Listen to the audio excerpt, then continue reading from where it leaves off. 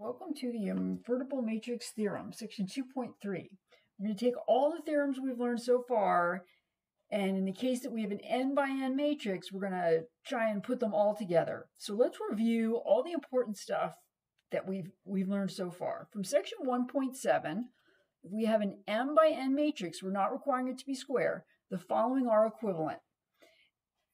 Ax equals 0 has only the trivial solution if and only if the columns of A are linearly independent.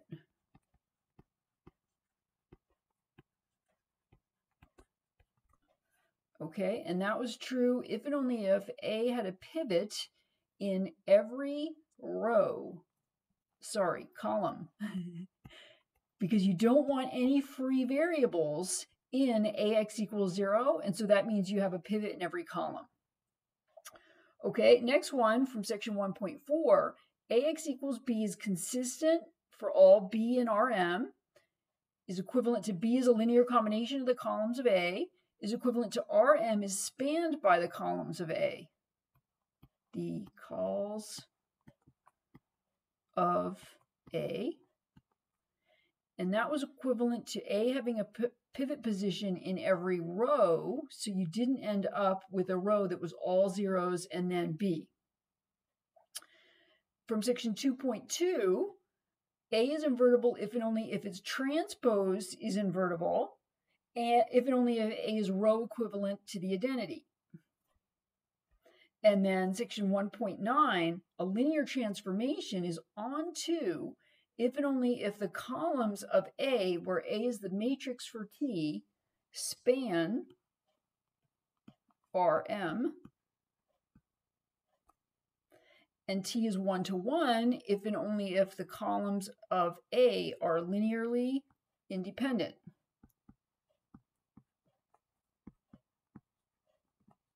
Okay. So all of these, well, the only set of theorems here that requires A to be square was this one.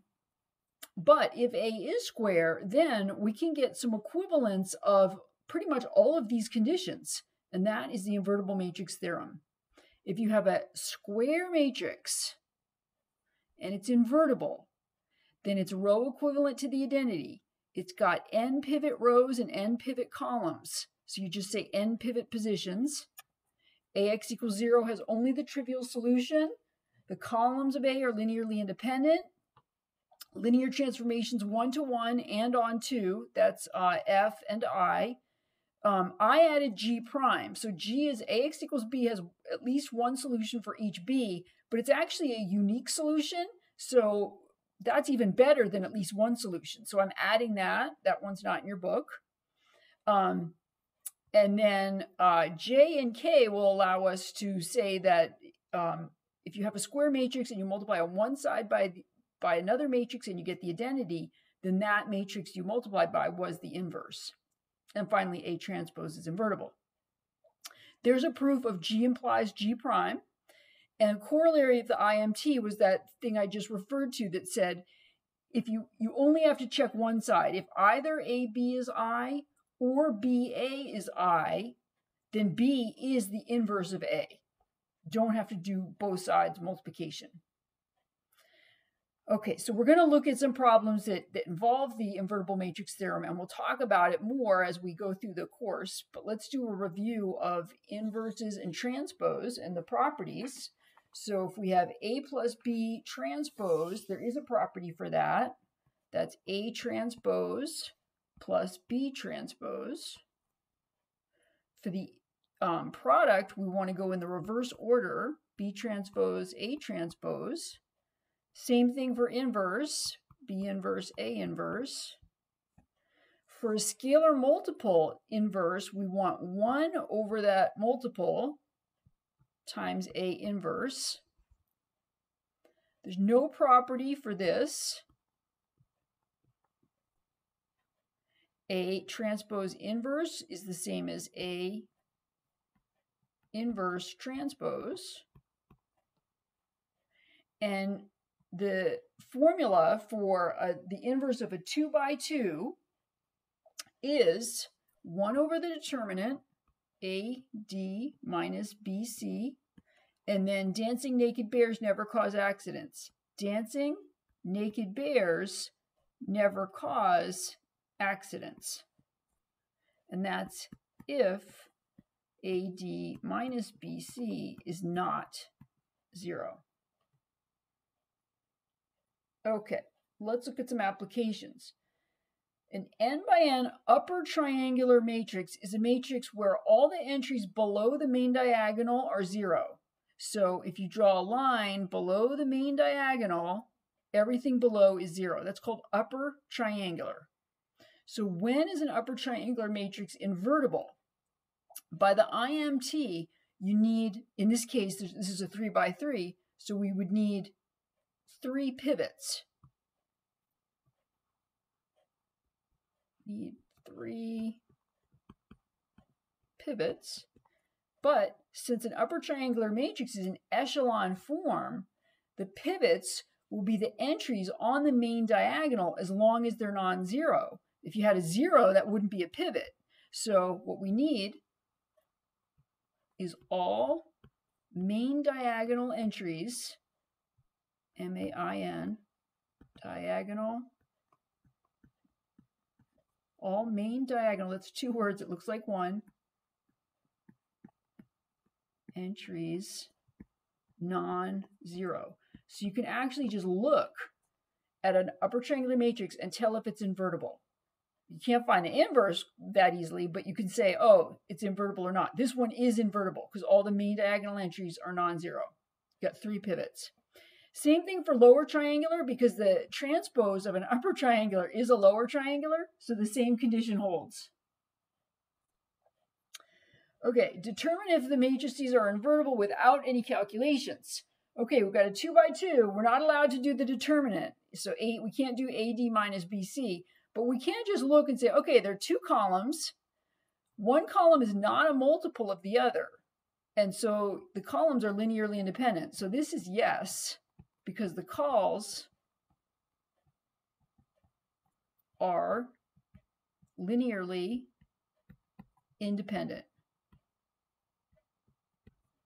Because there's only 2 columns and one is not a multiple of the other. The next one, no brainer, no, not square. Next one, 3 columns, but we can see that column 2 is twice column 1. So this is going to be no, cols not linearly independent. And in fact, if you want a dependence relation, if you took -2 column 1 and added it to column 2 and then added 0 column 3s, you'd get 0. So there's your dependence relation. Okay, sometimes they're not so easy. So the next one, use the IMT to determine if this is invertible. Nothing jumps out at us. I don't see if one column is a multiple of the other. I don't see a 0 column. That would be good. It's not in echelon form, so I can't look for pivots, but I can put it in echelon form. And so I'm going to have to do some work here. I'm going to have to reduce this to echelon form and count pivots. Don't have to go all the way to reduced echelon, just echelon. Echelon. Okay, so I'm going to take, I'm going to leave row 1 alone. I'm going to leave row 2 alone. And I'm going to take row 1, multiply it by -2, and add it to row 3. So that'll give me 0, 6 plus 7 is 13, and then 3. Okay, and now I'm going to leave row 1 alone, leave row 2 alone, and I'm going to add 13 times row 2 to row 3. So 0, 0, 16. So this is upper triangular. All the main diagonal entries are non-zero. So this is yes. I've got 3 pivots. Or you could say yes, it's upper triangular and all the main diagonal entries are non-zero. But this is quicker to write. Okay, suppose H is 5 by 5, and there's a vector in R5 which is not a linear combination of the columns of H. What can be said about the number of solutions to Hx equals 0? Well, if there's a vector in R5 that's not a linear combination of the columns of H, that says the columns of H do not span R5.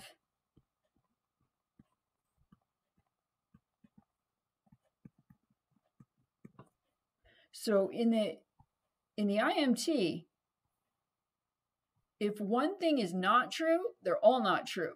So if H is not true, then D is not true. So AX equals 0 has more than just a trivial solution. So if we go back here and figure out what we're trying to say, what can be said about the number of solutions to Hx equals 0? So Hx equals 0 has has non-trivial solutions.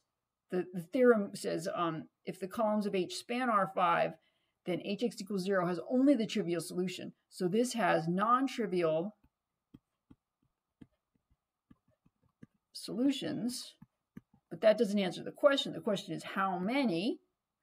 If it's got non-trivial ones, it's got infinitely many. Infinitely many solutions. And that answers the question.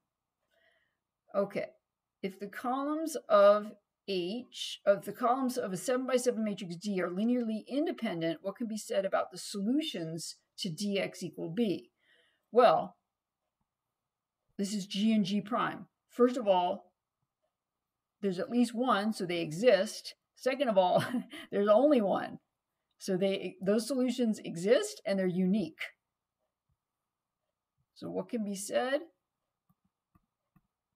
They exist and are unique. You could just put exclamation point there for unique. Okay, so this is a pretty short section. The practice that you're going to do involves more than just what we've done. It's a review of stuff. So, how many problems? Just 2? No. So some review problems, stuff, solve AX equals 0 and write the solution in parametric vector form, and then finding an inverse of a 3 by 3. So it's not too bad. Okay, and that's the end.